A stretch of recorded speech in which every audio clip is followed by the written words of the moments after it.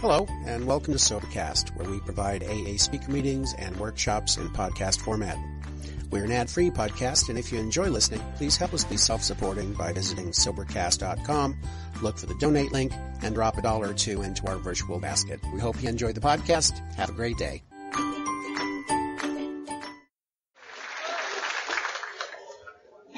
Oh, God. You sure you're through? I have an announcement to make. My sermon is not going to be that long. Well, this is a real honor to be here. I got to tell you, in the cradle of AA, and I better tell you right off the bat. Did you say Bailey too? She said, oh, yeah. My name is Jack, and I am an alcoholic. Yeah. It's an honor to be here, privilege, a hell of an inconvenience.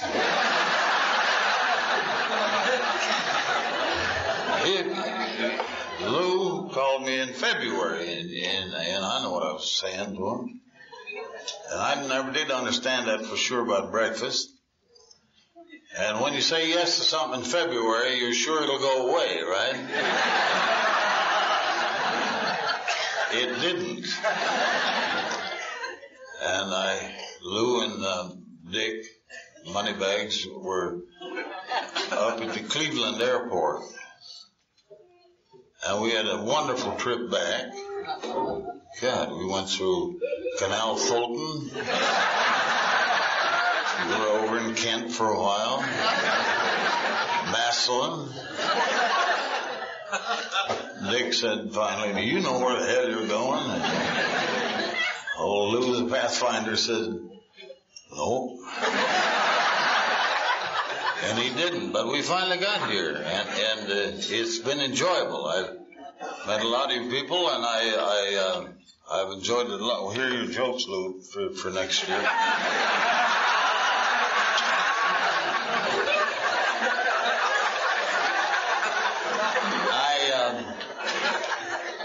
I'd like to pick my sermon this morning, dearly beloved,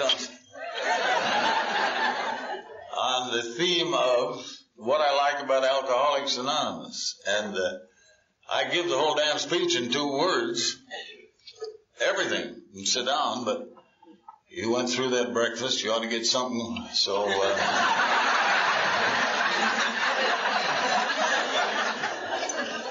somebody said, what can they do to eggs? Well, they can freeze them. I gotta tell you, seriously, I have never seen this big a crowd serve this fast. Whoever those girls were, that's good.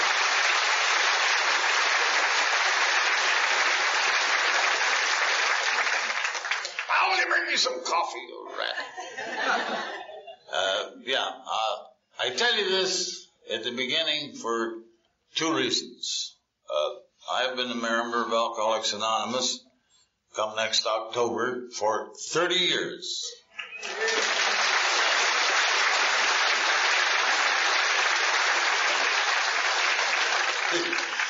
That applause was the first reason.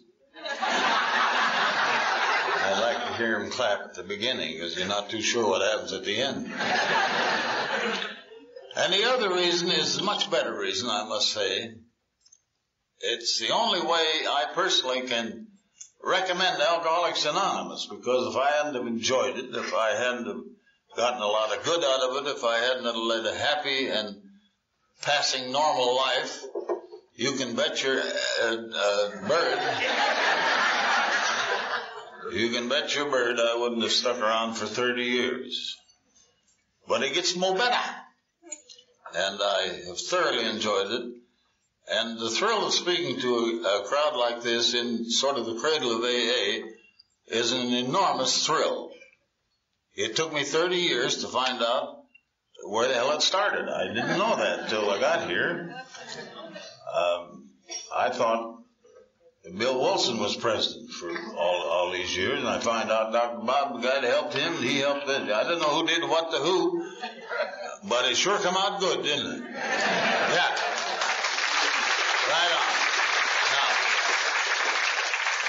for me to stand here and tell you the history of AA be ridiculous. You know more about it than I do. I never got it straight about that lady from the tire company, Mrs. Cyberling. Was she sober? Okay. And I have said many times, and I meant this with great respect, that when I first joined AA, I was delighted to know that it wasn't caused by some do-gooders or some social workers or some psychologists or yes, even the clergy. Anyway, I was glad to find out it was started by a couple other birds that couldn't drink either. And I found out that one guy lost his, I'm going to say that word yet, lost his seat on the stock market. Another was a disbarred doctor, and the other was a crooked nun.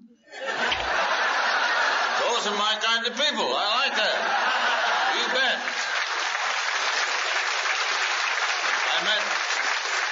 I met Sister Ignatia in Cleveland, and I scared the hell out of her. She looked like my mother. Really. No, she was a lot of people's mother. She was darling. I did not, unfortunately, have the honor of meeting Dr. Bob, but I met Mr. Bill, and, you know, in the showbiz and all that, you're supposed to be glib and everything, and we got through lunch in New York, Bill and some secretary and I started to say goodbye, and by God, I got a lump in my throat and couldn't say it. You know, that, there, but grace of God, I don't know where I'd have been without Wilson and Bob and Sister Ignatia. And, well, I just loved them. Still do. And so it's a triple honor to be here, really. I was at Sister Ignatia's dinner in Cleveland with 4 of the Mafia. And I was halfway through my sermon before I got my transportation money. I was worried.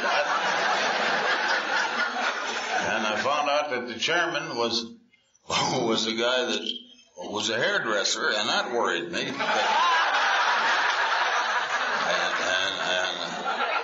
But as all AA functions, it worked out pretty good.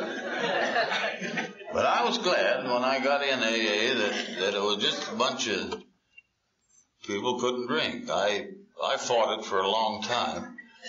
Mercifully, I'm not going to do a drunk-a-log.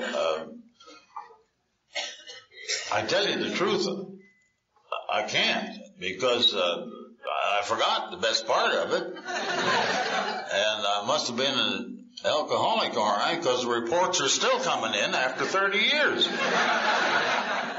But I don't think that's necessary. I can assure you that alcohol never did me any good. I thought it did, but it didn't always work out that way. Now, what we're supposed to do is say what we're like and what we're going to be or where we're going, or some kind of a format there. And what I can do is say, as I already said, alcohol never did any good for me. I don't remember starting drinking. Now, I noticed a lot of ladies, God bless them, the members, when they were kids, they read a lot. They were always reading and hiding in books. Well, I read a comic strip once as a kid and didn't understand it, so I quit reading.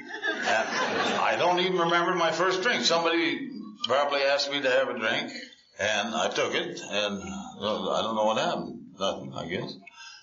And then in high school, I was a sophomore in high school, and I was drinking at weekends, and like you do as a high school kid. Not the way they do now, dude.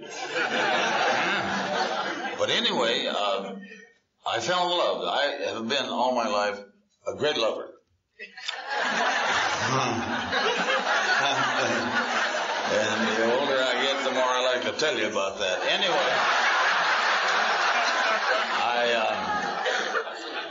I fell in love with this girl in this little town, Iowa, and what I had learned from drinking then was nothing compared to what she was teaching me. I enjoyed that more at the time. That seemed to be quite a thing there, and I didn't understand it, but I was learning, and my mother didn't like this girl.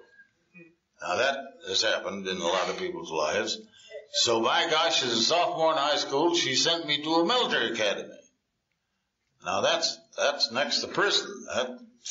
That's no good. Anyway, to get away from this girl, I had to go to a little military school in Owatonna, Minnesota. Well, I met a guy there who taught me the glories of lemon extract.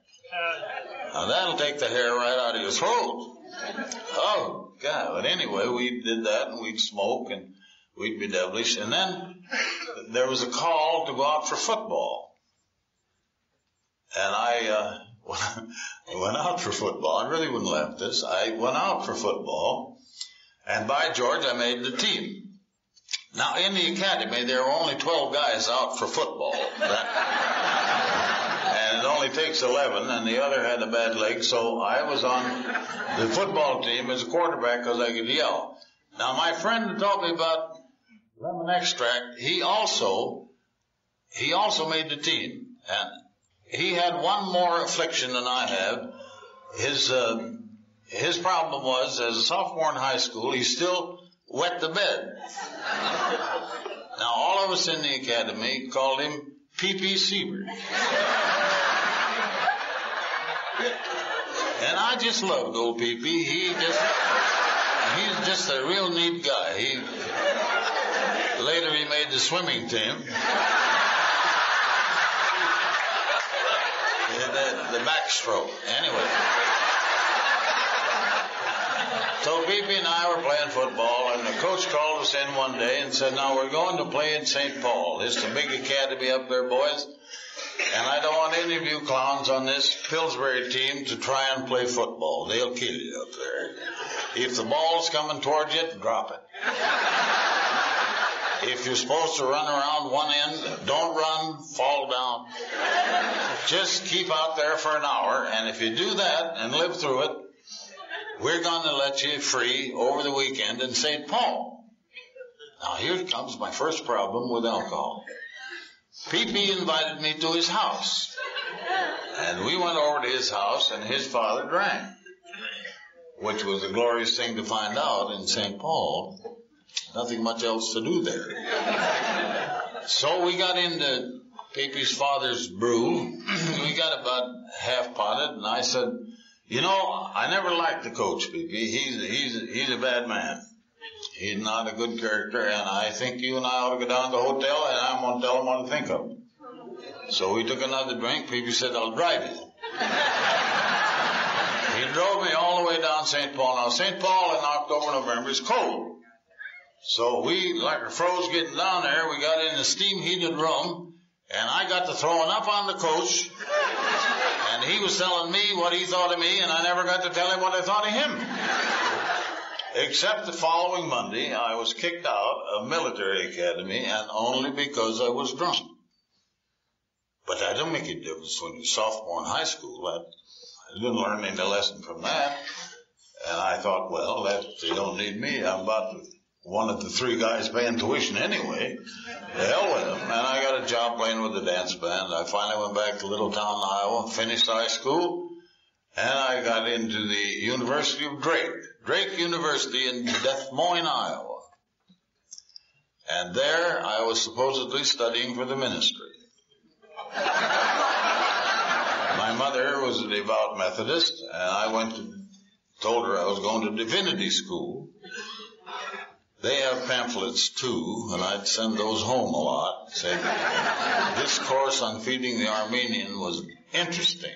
Oh, all that phony stuff. I was playing with a dance band, bootlegging at the fraternity house, and I was kind of the cat on the campus there.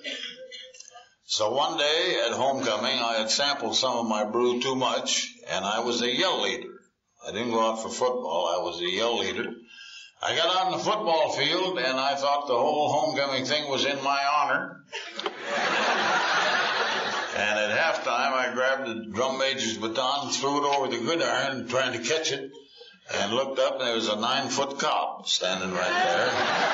And he said, come here, drunko. And he threw me out of the game, and the following Monday, I got kicked out of Drake because of drinking. So I had a lot of problems with drinking then. Yeah. And then the curtain fall, many years later, I was in San Diego, California, at the great exposition they had there, the World's Fair. And I was a marker for the streets of Paris, where for 10 cents they'd take it off. If you had an X-ray eye. Anyway, I fell in love again, dear friends. The romance budded. Now, the only trouble with this romance was that her husband was in the U.S. Navy. And as far as we could ascertain, he was out at sea protecting our shores. And I invited this charming lady to the hotel on Lower 5th Street in San Diego. And Lower 5th Street's exactly what you think it is. Yes. And all of a sudden, there was a knock on the door, and here was her un-American husband and a cop. And I went back to the clink. I was arrested for being lewd and dissolute. I just loved that. I didn't know what it was in AA for 2 years. So the drinking got me. Now, that lady was a classy lady. I always pick classy ladies. You will think this is a gag. It is not. Her job was a shill in the Filipino pool hall. High class, always first class. All right, the scene changes. Now we're back in Glamour City, Hollywood. And one morning on Queenford Day, I was sitting at the table in the Moulin Rouge, doing my very best to get a shot glass up to my head, which, as you folks know, is a problem at times, right? Jiggle glass, well. As I was sitting there trying to do that, a clean old man that worked on the show walked by and said, "You're just going to have the one." I hadn't heard that from anybody, my close acquaintance that time. And I said, "Yes, just this one. I had a B1 last night. And they always make me sick in the morning." And he said, "You're a liar, but I'll tell you what. If you ever want to do anything about your drinking, and you give me a call. I once was sober for 5 years, had a bottle of beer, and I was drunk for 5 years. And I thought, well, we got a real cuckoo here. A hell of a big bottle of beer. See, the normal people don't know, do they? No, sir, they don't know. Well, anyway, the minute he told me that, I promptly had him fired, as any good alcoholic would. Don't want him talking to a big star like that, by George. So we got rid of him. The next day he got a hell of a good job, and he's been very, very, very well off ever since. So I fixed him, right? But he did one thing that we do more of than I think we do. He planted the seed. He planted the seed. And mercifully, it sprouted later. So after I got rid of him, I began thinking, as all good alcoholics do, I wonder if they're right. I wonder if all these people are right that are telling me all this. And why are they ignoring me so much? And why did they break away immediately that I come into their company? And you get to thinking of those things, and then you take a few drinks and you forget it. And you take a few more and you don't care. And you take a few more and you don't remember. So you're just fine there for a long time until something inside tells you it ain't going right, Jack. It ain't going right, Ruth. Something wrong. So one Sunday morning, there was nobody in the house, and I decided to experiment to see how long in the morning I could go without a drink. Now, I was a daily drinker, round the clock, every minute. So that experiment of going without a drink was most unsuccessful. I had a terrible time with that. I thought I drank the coffee too fast. You know how we alcoholics figure those things out in our big brain? Smoke. took a deep drag. That's what's doing. I went outside on the porch, put my arm around the post on the porch, take a big breath of air. That like to killed me. And that was before smog. And I found out, after I'd been sober about 6 months, we didn't have a post on the porch. It was out there, though. So, you know, the thing dawned on me. Thank God that seed sprouted that clean old man had planted. Now, I don't like clean old men, and I didn't like him sober. And I want to tell you, I hated this guy. I hated him because he planted that seed. But I thought, well, if he's so smart, I'll call him. Now, in the morning, I never had the shakes. I had the leaps. God, I was leaping around that house like a jackass. And I got to tell you something, I had an awful time with that phone. But finally, I got a hold of this clean old man, and I said, you told me to call you if I ever got one doing anything about drinking. And I got to tell you something, I'm scared to death. And I was scared. So were you.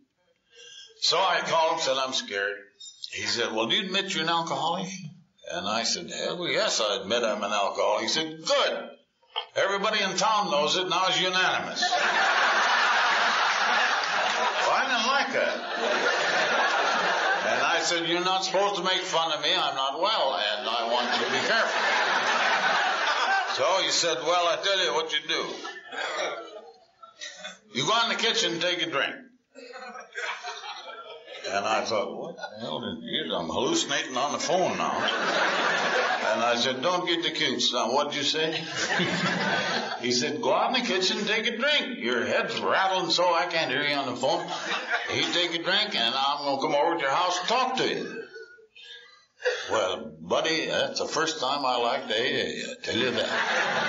And I put that phone down the cradle, and I did just what he said. I went out and I had a drink. And let the tape show I'm holding up 2 fingers. I went out and took a drink. And now, 6 months before this time, I had gone to a doctor. I had been sent to a doctor. And he examined me from head to toe, considerably long time in the middle there of me. And I just laid there on that old cold slab you're on, and he couldn't find anything. And I said, well, thank God, give me my pants, let me get out of here. And he said, wait a minute. If you keep drinking like you're drinking now, in 6 months you got to be dead. I said, did you find anything wrong? He said, no, can't understand technically. And I said, well, then don't send me a bill. You didn't find it. So I got my pants on and went back to my office at the Hollywood Plaza bar. Hey, yes, of course, I'd been freed from the doctor. He told me I was going to die in 6 months. Didn't bother me. Boy, us drunks are brilliant, huh? So we held my own wake at the bar. You may be sure I led the singing and bought the drinks. And we sang things like, I'm waiting for ships that never come in. I cried, they left, got a new bunch. And our big number was, they all hummed, and I sang, now is the hour when I must say goodbye. And oh yeah, a big deal, Larry. But that's not what a jackass I am. That's what all of us are when we're drunk. That flick, we know what we're doing. And anyway, the old man came over, and he sat down, and he started talking. But all he did was talk about himself. Now, that annoyed me, because I had made the call, right? And I is a sickee. And here's this jerk sitting over there, cool, sane, and sober, telling me about the fact that he drank so much that he had to live in a chicken house. Well, now I felt sorry, really. I thought, what a pity you had to live in a chicken house with your children. I'm not exactly living in a chicken house here. And then I think I heard the back door. And I'd go answer the back door, and there's nobody there. And I come back in, and we'd hear some more about the chicken house. Oh, God. So then I'd go upstairs and answer the phone. No phone up there. And all of a sudden, I made another trip to some place, and when I got back in, he said, Jack, why don't you bring the bottle in here? And I said, jerk that I am, how did you know? Well, he said the magic word because I'm one too. I'm one too. Maybe that's when I learned it takes a thief to catch a thief, it takes a drunk to catch a drunk. And now he annoyed me no end. For the rest of the time, he told me 15 places I could have been hiding a bottle instead of those stinking 5 of mine. I could have been half in a bag. But I only had 5 slugs, and that guy told me all about it. Now then, the big moment came. I said, that's a good program. I forgot one thing that Lou put in the flyer. This guy really said it. Lou lies a lot, but this was the truth. After I'd had a couple drinks and he came over to tell me about his chicken house, I got smarts, with a few drinks, and I opened the door and said, come on in, Mike. Whatever it is you're selling, if I like it, fine. If I don't, the hell with it. And mercifully he said, look, Jack, you need us, but we don't need you. And that hurt me because I had by then, after I'd had 2 more drinks, expected to be president of AA within 6 weeks. Always very humble. Yes. Well, anyway, we got to the point where you all have heard and you all have said, and we have all said, now we'll go to a meeting. And I said, me? A meeting? You should say not. He said, why not? I said, well, I don't want them to know. I'm a big star. I don't want to be seen in an AA meeting. God, if people recognize me, that would be bad. And he looked at me and he said, who's going to recognize you from radio?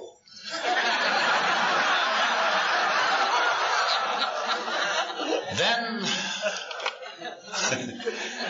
the magic time came where I said, I'm not going down under my own name at all. I'm not going to tell them who I am. I'm going to use another name. He said, fine, hell, you can use any name you want to. Pick a name. Well, that's a drunken challenge that you love. Boy, I worked on that, I got to tell you, for 10 minutes. I went around, I looked in the mirror and finally came up with a real cool name, Jim Bartell. If you're going to pick a name, you pick one like Sylvester, Ashmead, something smart, but Jim Bartell. So the night we went to the meeting, which was that night, I had this poor patient jerk rehearse introducing me to the steering wheel. It's just the 2 of us in the car. And he'd say, Jim, this is Ruth. Claude, this is Jim. Why he didn't kill me, I don't know. Anyway, we got to the meeting in North Hollywood, and before the meeting, just the meeting starts, they turn out the lights. And I thought we were staying outside quite a while. By then, I wanted to meet everybody, take their inventory. Anyway, all of a sudden, we got in the door, and the lights went out. Now, nobody got to meet me. That was a shame. Not worth it. And all I remember about the first meeting is the guy was from San Francisco, and when he was a kid, he hadn't had any tennis shoes. And I thought that's a shame, and so I rose in the meeting and offered him some tennis shoes. And I got a karate chop in the belly I won't forget. So then when he got to the of the Amen in the Lord's Prayer, I was outside again. Nobody to this day has ever met Jim Bartell. Except me, and I don't ever want to see Jim Bartell again. He's a turkey. But that's how it started. And then the glory came after I got over worrying about what the hell they're selling books for. And where's the sawdust? Where's the bass drums? Where's the tambourines? You all did that. Most of you. And all of a sudden you find out you kind of like it. And then it began to dawn on me that I wasn't any of the things I'd been called by her. Her was not an al-anon. That's a beautiful thing. Would have helped her. Anyway, I was not weak-willed. I was not no good. I was not this. I was not that. All the junk we've been called. One day she said, "What do you sit around and drink all the time for?" And I had a good answer. I said, "Well, what else can I do?" She said, "Well, go outside and pull up some grass and shove it back in." After the meeting, if you care to gather in one of the corners, I'll tell you where I was really told to shove that grass. I don't need to, huh? But I began to dawn on me that I was not any of these things that we've been accused of, falsely accused of, friends. We're not weak-willed, no good, none of that. We're sick. God, was I glad to hear that. Oh, that's better than all of them. Now, this got nothing to do with AA, but according to the medical profession, the 3 worst diseases known to the medical profession are cancer, heart, and us. We're as third sick as we can get. And that's sick enough for me. I had to catch something. Thank God I got this one. And I'm glad to hear that. Now, you know about the inroads they're making in cancer. You know what they're doing about heart. But this is the only sickness in the world where there's some place to go. You never heard of Hearts Anonymous, have you? 2 belts of this coffee and a dance kill half their members.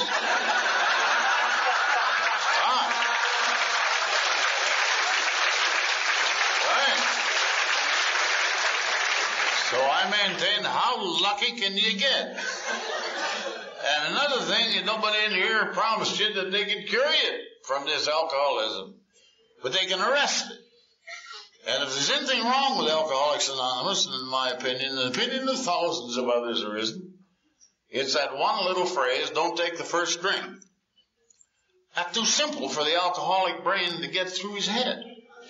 What do you mean don't take the first drink? Well, that's the one that gets you drunk. I don't get drunk on one drink. What the hell are you talking about? Then you call a guy that's had more time on, let him talk. Now then, where in the medical profession our sickness is number 3, in the cuckoo department, we're number 2. Really? Yeah. Crazy. Number 1 is a violent social disease. Starts with S. It's no worse than that Polish joke. Anyway. And that's the truth. And I figure if a guy hadn't been drunk, he wouldn't caught that. Anyway, the thing is, you're just about dead, and you're almost nuts. And the only thing to do is arrest that, cause of that. Well, the thing, too, is you got to reach the end of a line. They'll tell you that a lot. You got to be no good in some department. You got to be no good in all departments. That's better, but you got to be no good. So why wouldn't I be proud and happy to join in an organization and stay with it where the only requisites to get in Alcoholics Anonymous, you got to be damn near dead, pretty near nuts, and no good to get in. Alcoholics Anonymous does not want nice people. Is that clear? No good. That's right. And the worst drunk that we've got are ones that are the best secretaries. They always run for an office, and it's just great. I know when I first joined, many years ago, perhaps a lot of you wondering, and I don't think it's any of your business, but I'll tell you, I've been in 30 years, and I joined when I was 11. Now,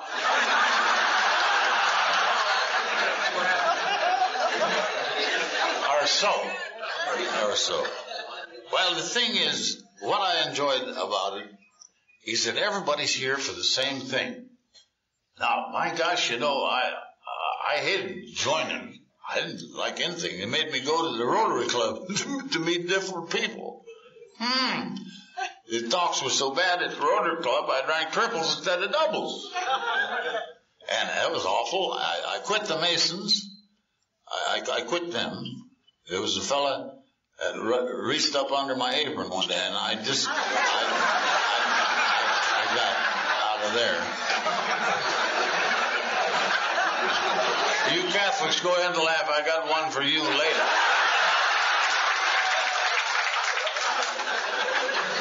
Is you laughing yet, Louis? Yeah, darn. We're all right so far. But everybody at AA is here for the same thing. Damnedest thing I ever saw. Rotary Club, they say, here's my card, I'm a plumber. You want to use a car? 3 wheels. They all hustle in. Here, all they do here is take your inventory. And that's all right, too, because you can take theirs if they'll shut up a minute. Everybody tries to be, at first, like I was, all things to all AAs. God, I was a banner carrier. I'd make them take beer signs down, do all that junk. And I couldn't 12-step. I was no good at 12-stepping. And so I went to one of the old Kliegels back there and dusted him off, got the moss off his teeth, and said, I can't 12-step. What the hell do I do? He said, well, you don't have to do everything. That was it. So I felt good. You see, here's the thing. I did try the 12-step, and I had the first 5 12-steps I made. I had 2 suicides and natural deaths, and 2 of them we never heard from. So if you have anybody in the Akron area you really hate, I'll 12-step them and kill them. But you don't worry about all that. That's the beautiful thing of this program. There's no set rule. You don't have to do this. You don't have to do that. But you better. It's right up. It's either, in my opinion, the opinion of thousands, it's either AA or Amen. And that's not a chance I care to take. I just like to go along. When I first got here, it was so many years ago, they were hiding us, for God's sake. They used to hide us in the cellar if they thought we wouldn't suffocate. My wife would close the drapes. I'd walk around the house, stiffer than a boot, naked. Sorry you missed that, friends. I wore a hat. Honest to God, I wore a hat. Very elegant. Wore a hat and a jaunty. Oh, God. Anyway, there was an old maid lived next door to us. And now, wait a minute. You're right, but maybe. And this old maid would walk her dog. Now, she was a mullet like I've never seen. Poor old thing, and the dog even hated her. Anyway, she'd walk by, and I thought, she needs help. And I'd wait till she'd get right opposite the bay window, and just as she'd come by, I'd be standing there with my hat, and I'd give her a little peek. Yeah. Gave her a nice little peek there. She either moved away or laughed herself to death. I never saw her. What the hell happened to her? I'm the only one, you may be sure, that thought that was funny then. Oh, my God. All those terrible things that I thought was bad. No good. You know somebody, you probably don't. Probably know this anyway, but I'm going to tell you. It's the only organization I know of that you can't get kicked out of. Isn't that great? It's the only organization of people that are trying to do good that carries with it a jail sentence. Heart disease, you put you in a bogey now. But that's getting better and better. I think they're doing something about that. Because AA and alcoholics are becoming the thing in the country. That Supreme Court had a meeting and they decided in their wisdom something should be done about drinking in the United States. Court adjourned. And you know, they went in the back room in the chambers, took off their monkey suits and got drunk. They had done a mighty fine job. I don't know where the hell the money's coming from, but there's a lot of money floating around, and it's for alcoholism. Yeah. Well, that's good. If there's enough of it, maybe they'll put us all on a pension. And I'm ready. If I can get it, I'm gonna. You bet. But I think alcoholism has almost replaced cholesterol. We're the real big things now. The reason you can't get kicked out is that this is the only organization that any of us know of where when they say they love you, they mean it. You can't imagine somebody calling the sponsor at 3 in the morning. Always at 3 in the morning. Nobody has to slip in the afternoon. Always. But they call the sponsor and say, hello. This is Claude. I don't know what happened, but I got drunk and I wet my pants. Well, the sponsor isn't going to say, what? You broke one of our rules, you rotten guy. Don't you call me ever again. No. Bye. No. You can get the old lady up and say, would you heat up the coffee? And, where's my book? Never find your book when you're on it. And then he gets the coffee and the book and a butterfly net and goes back after Claude once more time. One more time for Claude. Nobody at the door of meetings sniffing your breath and said, you've been drinking, huh? None of us ever were born and our big ambition was to become an alcoholic. It just happened. I don't know if we were born with it. Some were, some weren't. Who the hell cares? I know a guy whose wife jerked him out of a sanitarium, took him to the hospital, or psychiatrist to find out why he drank. And on the way, I shouldn't laugh. I told her not to. And on the way to the psychiatrist, he died.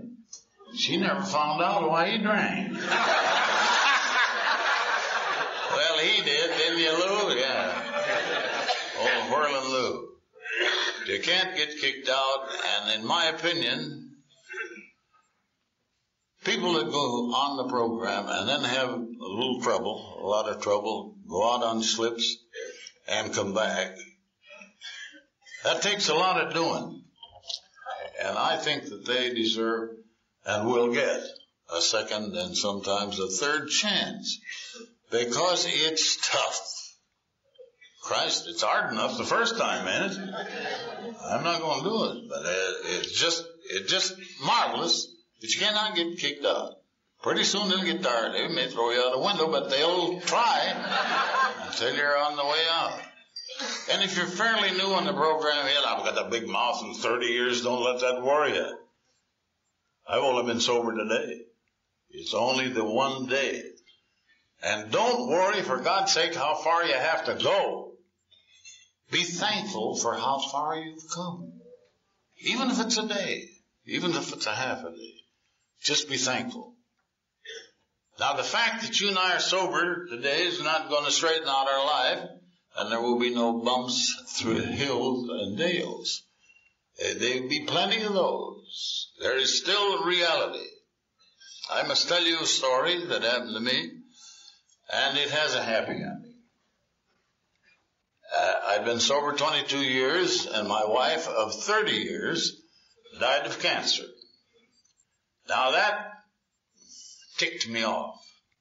We were in love. She was a lovely lady. Now, I figured like every other jerk, why me? That's not fair. What the hell have I been praying for? All this junk thinking. One thing stands out in my mind. Thank God I never thought once of taking a drink. Because I'd heard many times, and hopefully you have, nothing in the world is bad enough that a drink will make it better. We know that. We must live that. So I had AA, and that's all. I decided to be a hermit. I figured, well, I'm over the hill, Charlie.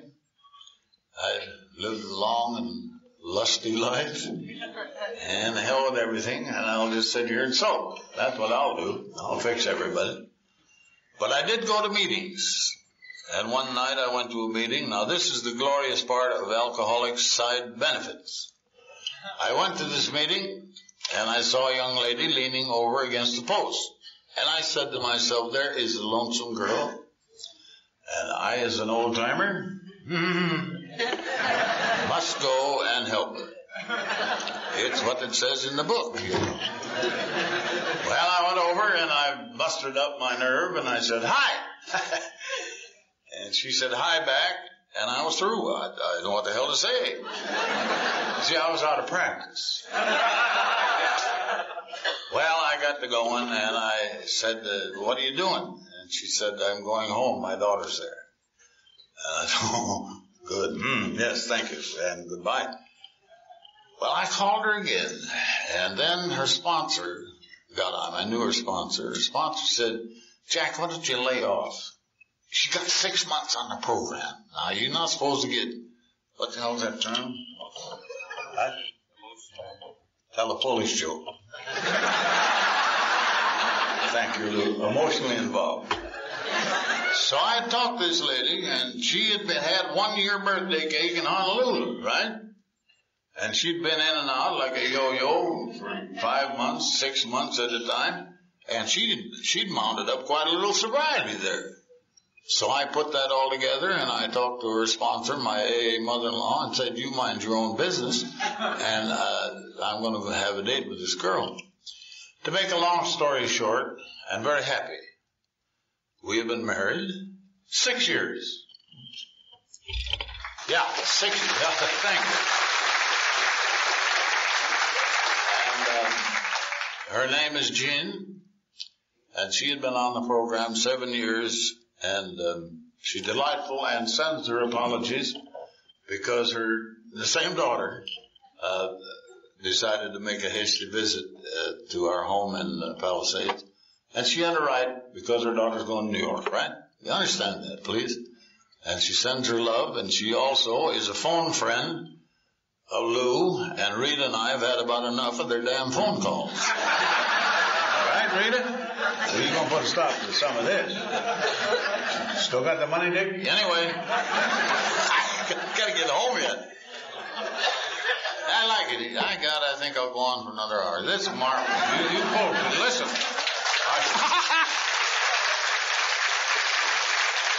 Where's the jug?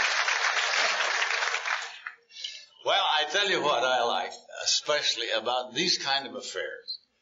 It is more like a party, right? You're here for some fun, and I ain't no philosopher. I'm a meat and potato drunk.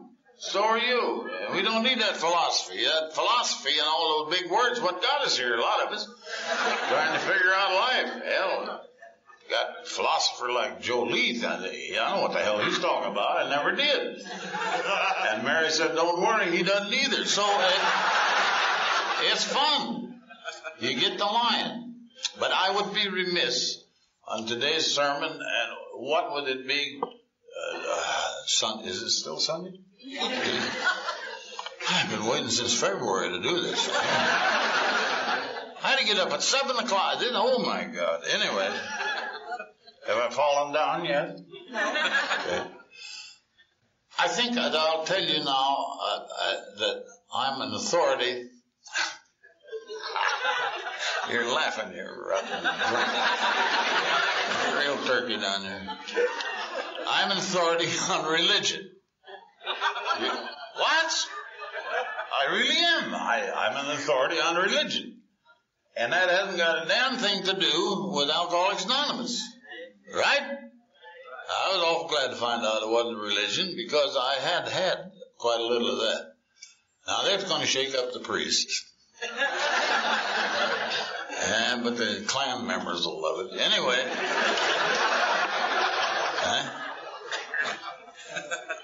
I was born.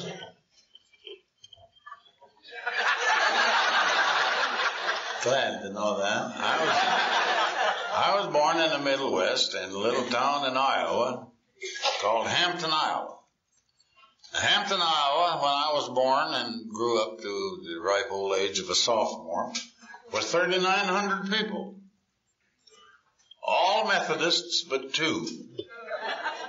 1 Catholic and 1 Baptist. Anyway, to this day, that little town of Hampton, Iowa is 3,900. Because the minute those cats get their diploma from the high school, out of town.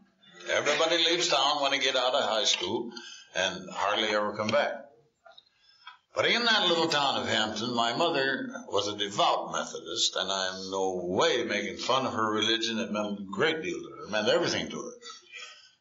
I will tell you this, that my maiden name is John Wesley. I'd like to have that kept anonymous. You can't. Jim Bartell is better than that. But you can't get any Methodister than that. And at my mother's knee in those days, I learned the fear of God. Everything was thou shalt not. Do not do this, do not do that. Thou shalt not do this. God is watching you. God knows what you're doing behind the barn. Maybe I cut that out for a couple of days. But I was brought up with the fear of God. Everything was spook. And when I got in Alcoholics Anonymous, thanks to the magnificence of Bill Wilson, Dr. Bob, and the founders that worked on the book and said, God, as you understand him, keep it simple. Get the hell out of your own. I don't think they said that. Keep out of your way. They meant it. The simplicity and the beauty, and in my opinion, the friendship of God. Now, I know God has an enormous sense of humor. If God didn't have a sense of humor, he'd have killed us years ago. Imagine our God, the AA God, he's looking down there, oh, there goes Roy. Give him about a week, get him to a meeting. I heard a man say a thing which was beautiful in my opinion. He said, don't you worry about God. The minute you walked in that door, God quit worrying about you. That's kind of nice. And don't let it spook you. If you're an atheist, I'm for it. But be a sober atheist. You keep coming back to meetings and we'll get you.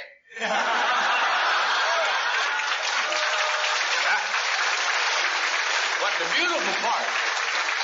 beautiful part is we won't get you till you're ready. And that's fine. You just ease in being a drunk. You can ease in being an alcoholic, anonymous member, believing in God. Get on your knees and pray and then let him alone. Because if you don't, he's going to screw it up anyway. Don't have to tell drunks about praying. Ooh, we prayed all our lives, haven't we? Oh, God, will you just have her sleep this one night? God, I hate my boss. I hope he gets a fungus that summer. Oh, God. Always the gimme prayer. Gimme. That's all it was, wasn't it? Now you see we got something to thank him for. That's great. And if you don't want to pray, if you don't know how to pray, don't worry about learning it. I told Lou the other night I was trying to say the surrender prayer, and I forgot it. Yeah, I got a copy now. I won't do that again. Anyway, I beg of you, if you're fairly new on the program or fairly old, the least used word in the English language is the word thanks. Now, if you can't think of a prayer, and if you don't want to pray, and you're spooked or something, when the lights are out, you're all alone, you got through another day, just say thanks. You don't have to thank anybody. You don't have to thank anything. Because God, as I understand Him, will hear that. And if you're on the Alcoholics program, and you're doing the best you can, that's all you ask to do, the best you can one day at a time, you got an awful lot to say thanks for. Now, I know a couple of prayers. Mercifully, they're short. Mercifully, a touch of humor. But that's the way I feel about God. I took over, I forget what business it was lately, and oh God, I was doing that, and all that, you know how we do. And that night when I was talking to God and telling Him good night and everything, I got to laughing.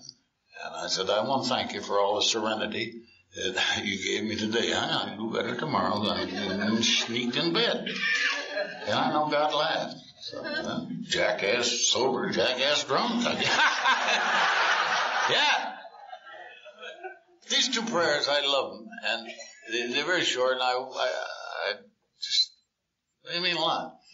This one prayer is, I heard it from a guy who got up every morning of his life since he got on AA, and he said this prayer: God, don't you and I get into any trouble today that you can't get me out of. Well,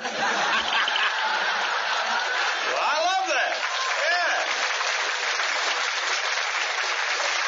They keep saying, turn your life and your will over. That's the way to turn it over. God, you take it. I won't blow it. That's fun. And then there's the one about the two little kids. They'd stand there visiting, and the little kid said one to the other, pray at your house? He said, we pray at our house. We pray. Oh, God. Pray before breakfast, during breakfast, after breakfast, on the school. Pray in school, pray at the playground, play on the way home, play after that, pray before we go to bed. Pray all the time. You don't pray at your house? He said, yeah. He said, well, when do you pray? He said, just at night. He said, you want to pray at night? He said, yeah, hell, we ain't scared of the dark. Yeah.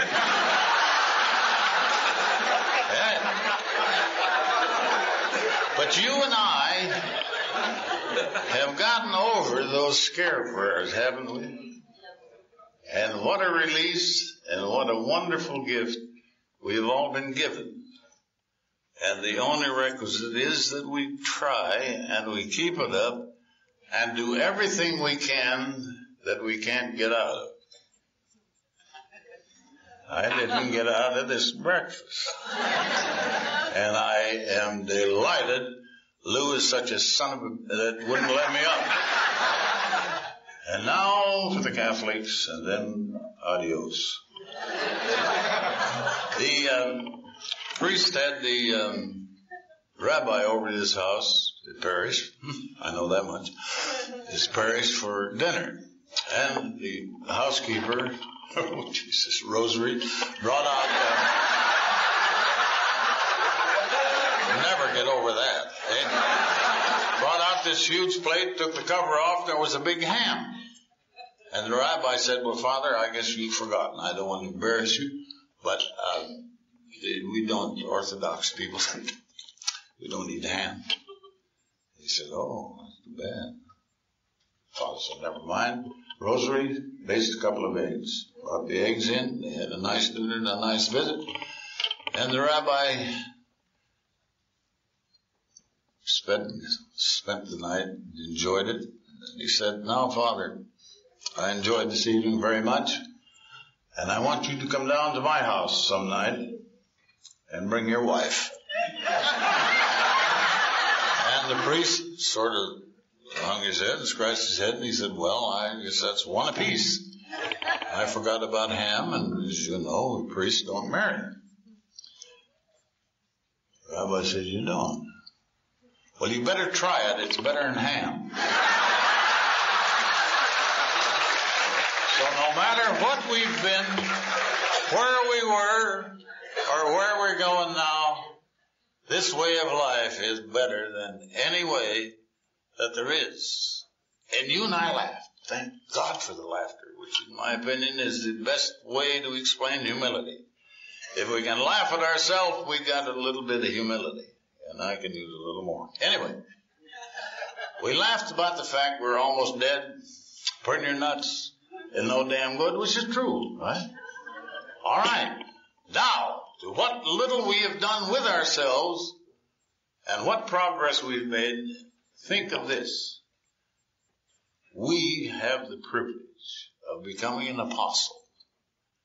An apostle is a man who carries the message, a woman that carries the message. And with what we have done with our lives in AA, we can put our hand up to God as we understand Him and extend it out to a suffering alcoholic, and through us passes the Spirit of God as we can say, come on, if I can help you, I will. Thank you.